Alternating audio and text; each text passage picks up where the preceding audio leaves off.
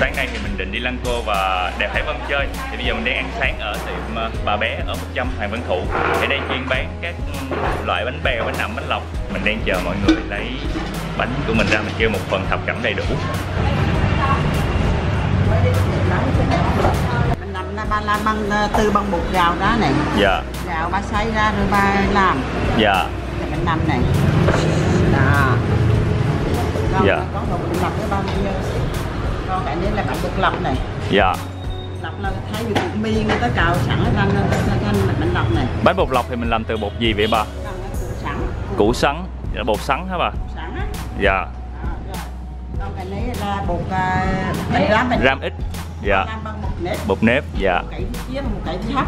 Dạ. Hai cái nó kẹp lại với nhau. Rồi còn cái này là bánh bèo. Dạ, bánh bèo. Bánh bèo thì nó rất là phổ biến rồi. Bằng bột gạo á, ba xay ra. Dạ. Dạ. Mình là chủ quán ở đây, mình là người mở quán hồi xưa giờ hay sao bà? 21 năm. 21 năm, dạ. Mình là người gốc Huế luôn. Dạ. Dạ rồi, con cảm ơn bà giải thích cho con. Bây giờ thì mình sẽ bỏ vào cái đĩa này mọi thứ một ít, rồi sẽ bắt đầu ăn. Bây giờ là đầu tiên là múc cái bánh bèo ra nè. Ấy rồi, xấu quá nữa rồi. Hai cái nha, mọi thứ một ít xong rồi bày ra cho nó thành chén rồi ăn. Trời ơi sao mình phá quá. Xong rồi một cái bánh lọc nè, cái bánh lọc. Đây là bánh nậm nè. Bánh rám ít lên. Rám ít là do cái này cái ở phía dưới là chiên giòn nè thì gọi là rám. Còn cái phần ở trên đó là giống như bột bánh ít nên gọi là ít. Bánh ướt nữa. Ở trên đây thì có phủ một lớp tôm sấy. Bỏ một cái nem, một miếng chả bánh giữa. Rồi, thành chén rồi. Đây là cái phần ăn của mình. Thì đầu tiên thì sẽ ăn trước cái bánh lọc, chấm vào trong cái nước mắm mặn nè.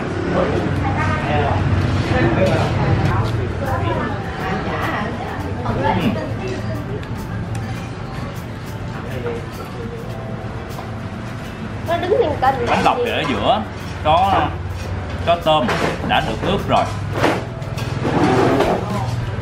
và cái bột thì nó kiểu dai dai, hơi giòn giòn, nhai nhai rất là đã miệng. Ăn chung với một miếng chả bò.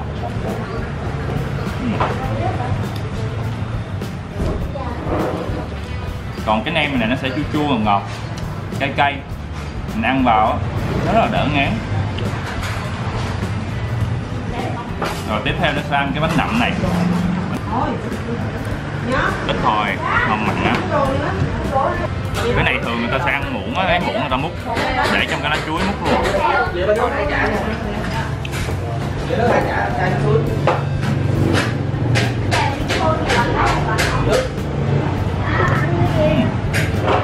Bánh nậm thì nó mềm hơn, mềm. Và ở phía trên đó có để cái nhân ở phía trên rồi, và họ cuốn lá chuối để hấp. Thật ra nó cũng đã vừa ăn rồi đó. Nếu bạn nào mà không ăn mặn á, thì có thể chan ít nước mắm vào thôi. Và cái món nổi tiếng nhất mà hầu như ai cũng biết đó là món bánh bèo.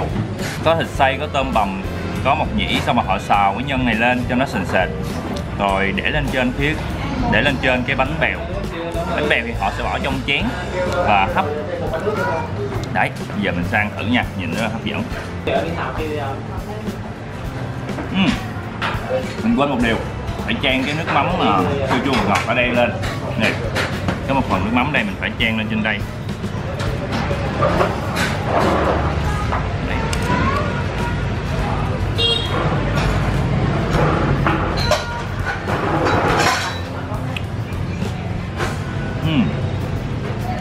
Khi mà chưa chan nước mắm thì nó sẽ hơi lạc, mà chan nước mắm vào rồi thì cái vị mặn ngọt ngọt của nước mắm làm cho mình rất là kích thích. Rồi con cảm ơn.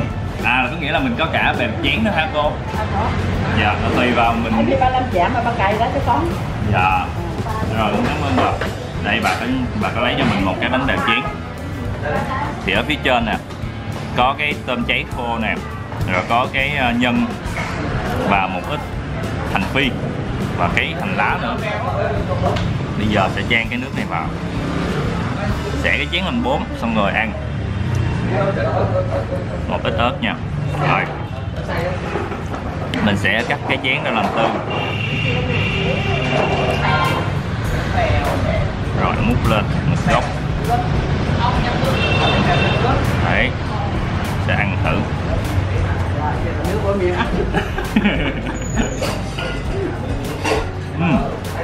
Rất là ngon. Rất là ngon. Cái mùi tôm cháy rất là thơm, mỡ hành nữa.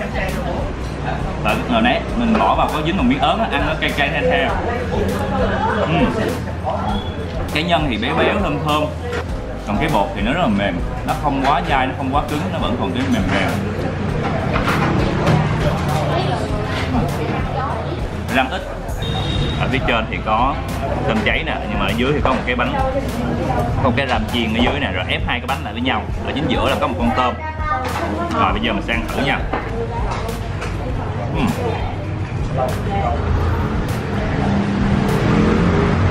Cái điều đầu tiên mình bỏ vào miệng á là cái phần ram bên dưới rất là giòn và xốp.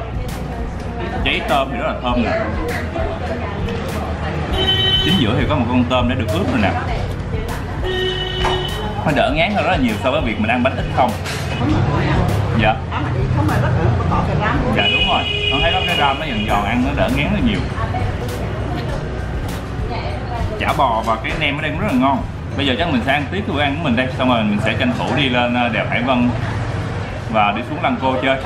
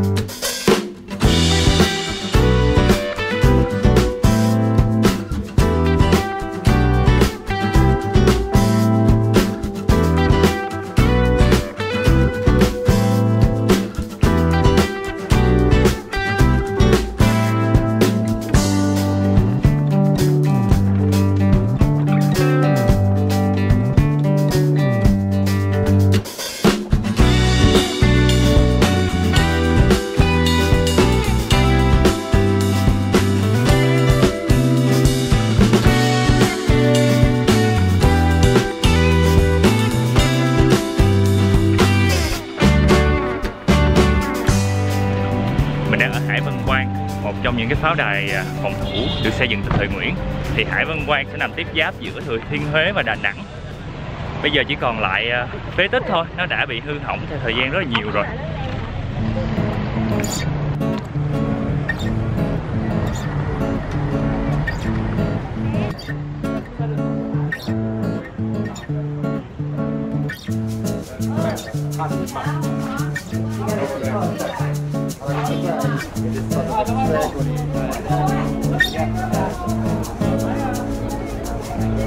Ở đây có một cái điểm này người ta rất là hay chụp hình cưới.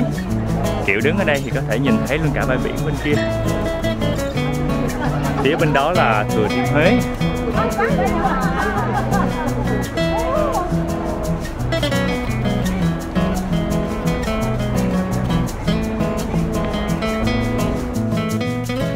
Ở đây thì hầu như các công trình nó đã bị mục nát hết rồi. Để mình sẽ đi vào trong cái tòa tháp kia xem có gì trong đó.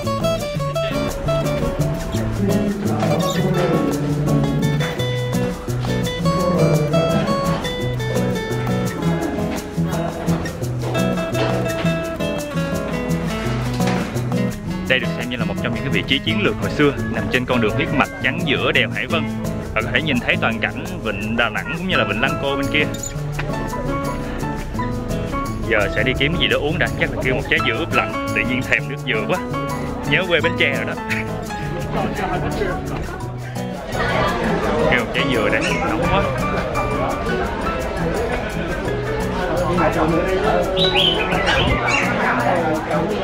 Dừa Bến Tre nha, không ngon không lấy tiền.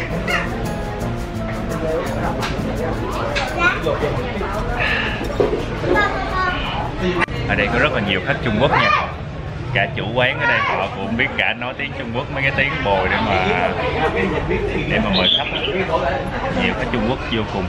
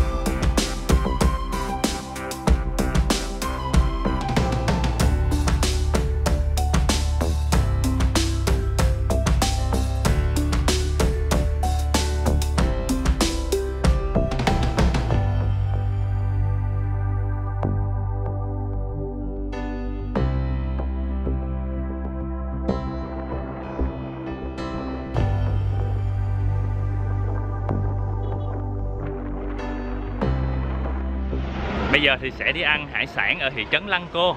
Mình đang ghé quán hải sản Bé Thân, một cái nhà bè ở trên cái đầm.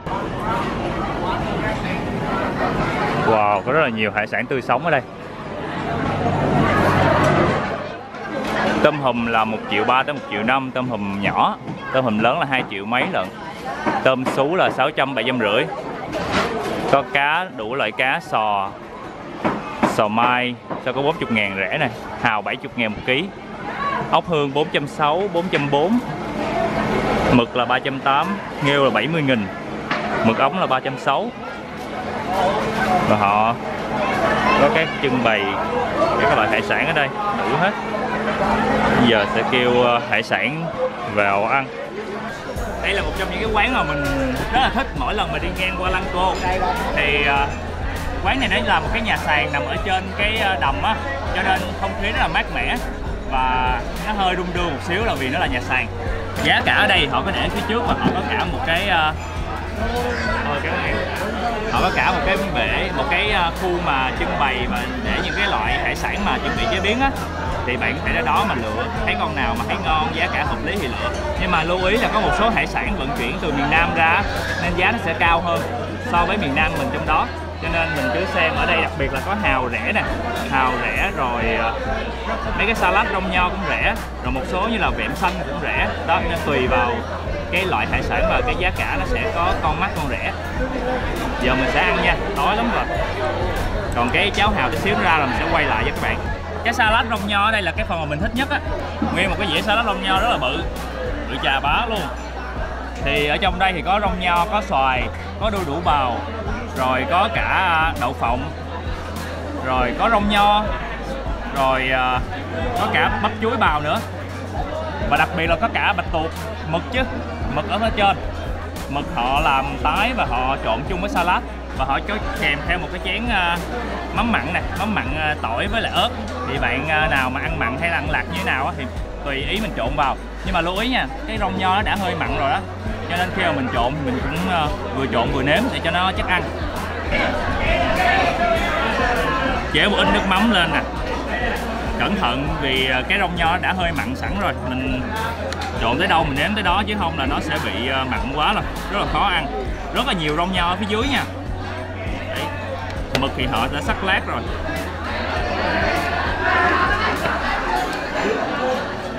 Và lúc mà mới vô đây ngồi thì thấy nó hơi nóng, nhưng mà ngồi một xíu thì thấy gió rất là mát, gió hiu hiu. Rồi view cũng rất là đẹp, nhìn ra bên kia là đèo Hải Vân. Mọi người nhậu rất là khí thế, ăn thử một miếng đã xem nó vừa chưa.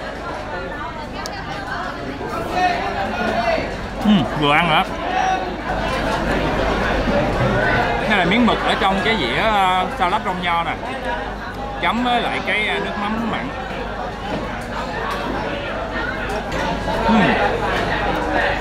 Mực nó rất là giòn, nó giòn và nó rất là tươi, giống như là người ta chỉ mới có trụng sơ qua nước nóng cho nó hơi, nó vừa chín tới á, nó không quá bị khô hay là cứng. Ngon quá. Rồi, cảm ơn. Đây là cái phần cháo hào của mình mới vừa mang ra, anh cầm chứ. Đấy, tô cháo hàu rất là bự, là 2 người ăn là 100.000, nếu mà đi một người thì kêu một cái tô 50.000 thôi. Tô 100.000 này.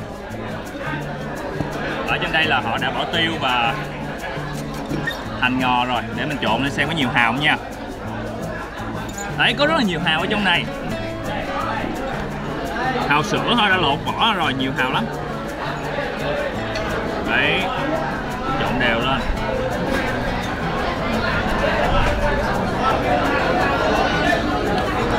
Tô cháo hàu 100.000 nó rất là rẻ. Ở đây á, đặc sản giống như là hàu vậy đó, hầu như ai đến đây đều kêu một cái dĩa hàu.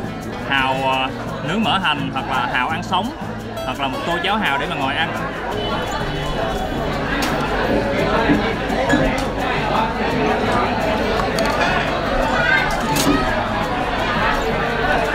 Chan một ít nước mắm mặn nữa nè.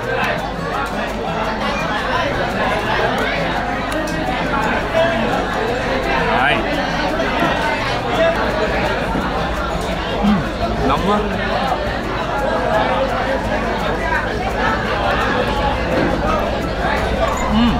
Con hàu sữa rất là tươi và nó vừa chín tới, mình cắn vào nó còn xịt cả sữa ra kiểu vậy. Vị cháo ở đây cũng vậy, nó sẽ hơi mặn mặn. Ở trong cháo thì mình thấy họ có bỏ một ít xíu đậu xanh vào trong đây nữa, và có rất là nhiều tiêu và hành lá, ăn vào rất là ấm bụng. Một dĩa sò dẹo nướng mỡ hành. Con này là sò dẹo nhưng mà ở đây họ gọi là sò méo.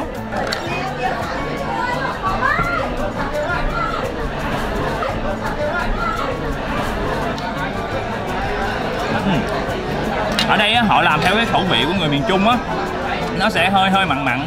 Trong Sài Gòn của mình thì các món ốc thì nó sẽ có vị ngọt trong đó, nhưng mà ở đây mình ăn mình thấy nó thiên mà vị mặn hơn, mặn và đậm đà, chứ nó sẽ không có ngọt như là trong Sài Gòn. Nhưng mà được một cái là hải sản rất là tươi, cái vị ngọt là cái vị ngọt tươi của hải sản. Ăn với ít đậu phộng béo ở trên nữa, rất là ngon. Để thêm một ít rong nho.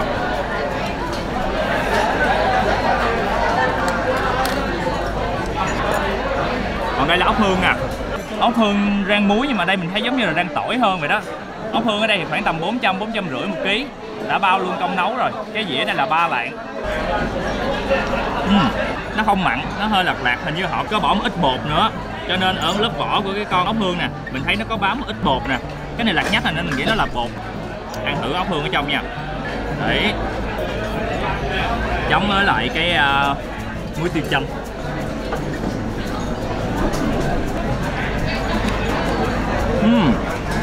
Ngon quá. Rồi mình kê sùng quá. Ốc hương nó còn tươi nên thịt nó kiểu giòn giòn và nó kiểu có mùi hương thoang thoảng. Cái này là cái size vừa phải, không quá lớn cũng không quá nhỏ. Cái phần mà áo bên ngoài nó chỉ là hơi giòn mặn và thơm mùi tỏi thôi, còn cái thịt ở bên trong nó vẫn còn rất là tươi và nó còn giữ nguyên cái vị của ốc hương.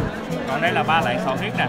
Sò huyết thì sẽ có con to con bự, và con sò huyết ở đây nó hơi dẹp hơn con sò huyết ở trong mình. Trong mình thì sò huyết mình thấy nó tròn và nó mập hơn.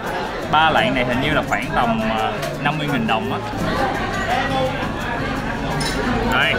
Đây là sò huyết nướng mọi.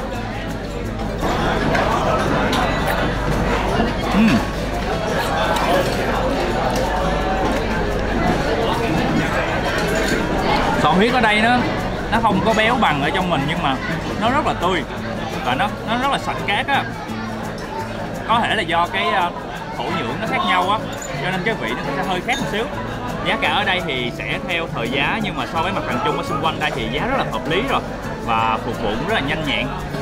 Mọi người khách rất là đông, nhưng mà các bạn phục vụ dù chạy tới giờ đuôi rất là mệt nhưng mà vẫn hỗ trợ rất là nhiệt tình, và giá cả mọi thứ cân đo đong đếm đều rất là rõ ràng.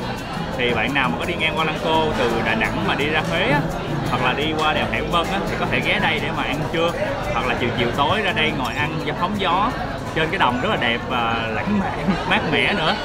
Bây giờ thì mình sẽ ăn tiếp đi, xong rồi mình sẽ chạy vòng ngược lại qua hầm Hải Vân để về lại thành phố Đà Nẵng.